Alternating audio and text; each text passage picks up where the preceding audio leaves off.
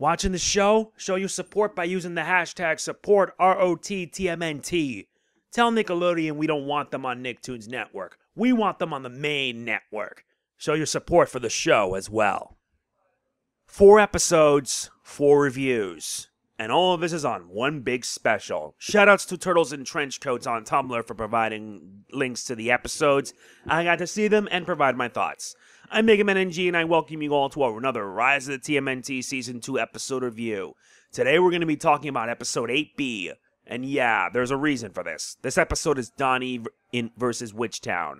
I'll provide a summary as well as some of the main points. And remember, please support the show by using the hashtag support ROTTMNT. Don't forget to watch it too, because we need to show Nickelodeon that we actually do give a damn about it. And this show deserves all the love it can get. Let's begin. The Turtles, April, and Splinter are out to have fun in the hidden city. They all split off while Don and April head to Witchtown. Why? Because April wants some assistance for a science project. April is excited to see witches, but Don's not amused. More like he's not impressed. To him, he sees it all as nothing but smoke and mirrors. But his obsession over technology is going to make things go from bad to worse. In fact, it does. But when a fellow witch seeks their aid for the Peace Festival, will Don's technology help out, or will it backfire even further? This is all a bit complicated to say the least. For starters, the episodes came out 2 days ago, like in a 1-hour block. I think they had a somewhat of a special. Yeah, they did. But if you want to know, it is a new episode equals new review. However, it's part of a 4-part special. Second, this takes place after episode 8A, Raph's Ride-Along, despite the fact that this is part 1 of Tales in the Hidden City. Why wasn't this aired first instead? I don't really know. But either way, this is an April and Don episode, as April needs the aid of witches for a science project. However, Don is not amused as he believes that mystic powers are nothing but mumbo-jumbo. Oh, how wrong he is. I really love the antics that these two have here, and since it's an April and Don episode, the chemistry there is just very strong. It's also hilarious because on one side, you have April O'Neil, whose curiosity on mystic stuff has her intrigued. Really intrigued, as a matter of fact. And on the other, you have Donatello, who is a science-obsessed nerd that sees otherwise. The chemistry is just nuts. But I also feel you could just think of this episode as magic versus technology. Yes, I'm using a Linkara quote for this, because the magic side of things is all the mystic stuff, and the witches uses magic for whatever they can, and I really do like it.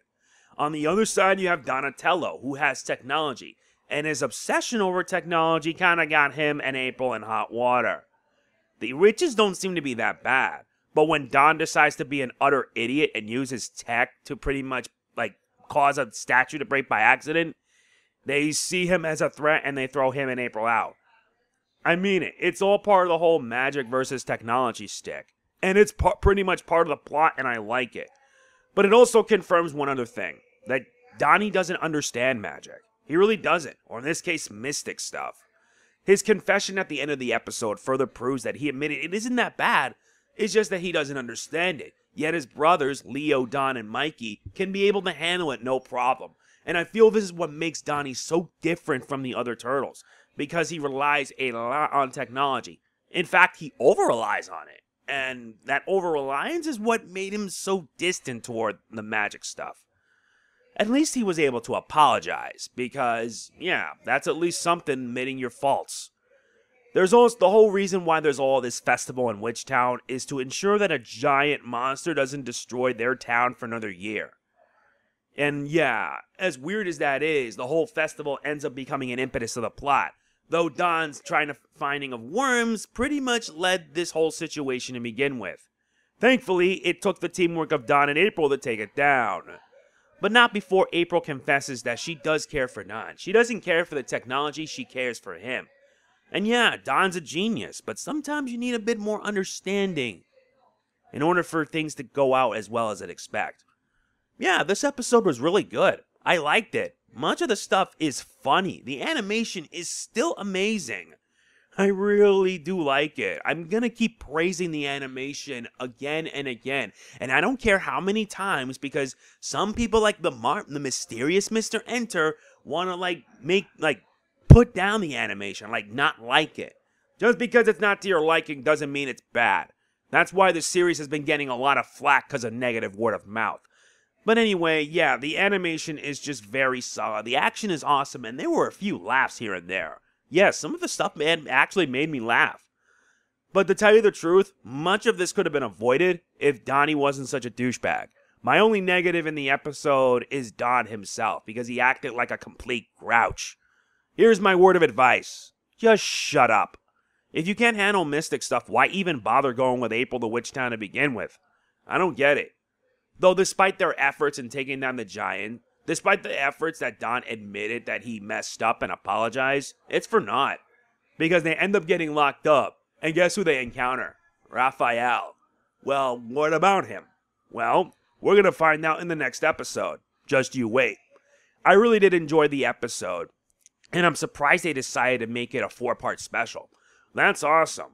Now, I only wish Nickelodeon can actually give a damn and actually give more love to this show. I already said this, but I'm going to keep on repeating it until next management gets it.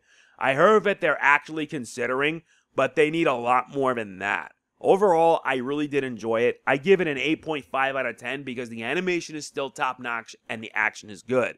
There was a bit of a sing-along here and there in one part of it, but overall, I really did like it. And the chemistry that Don and April have was just really good.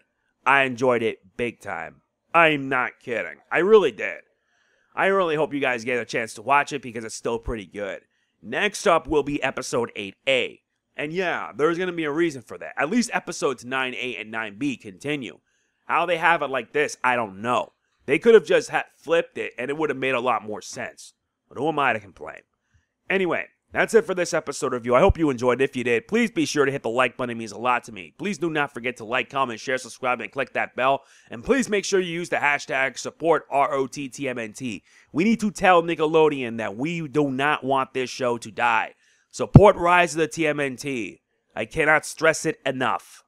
This is MegamanNG signing off. Peace out. Cowabunga!